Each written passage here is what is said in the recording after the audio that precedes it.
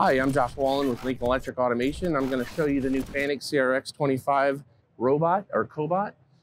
The benefit to this arm is you have about a 73-inch reach on it, and we can manually guide it, and then we can drag and drop the tiles in place to write our program. So I'm going to move it into position over here.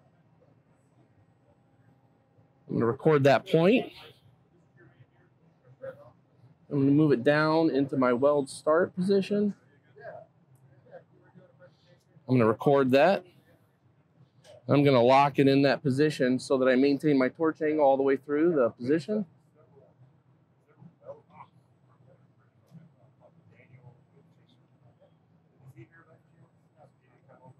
Go to our weld end, record that point, and we'll pull back out to this position and record that point, and we have written our program. So the last thing I need to do is just choose a weld procedure. I'll throw one in there real quick.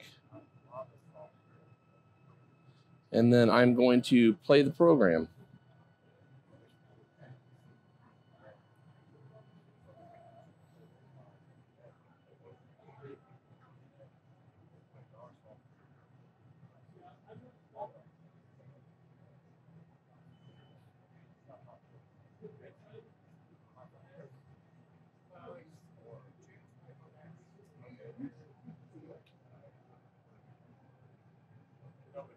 So the benefit to this arm is we have a 25 kilogram payload. So we can put almost 55 pounds of weight on the end of our arm. Also, we have a 6-foot reach. So with this cart, we can actually take the robot to the component rather than bringing the component to the robot. So it makes it great for structural applications.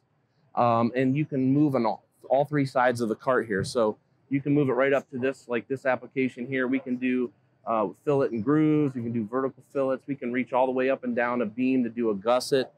So it has a lot of applications.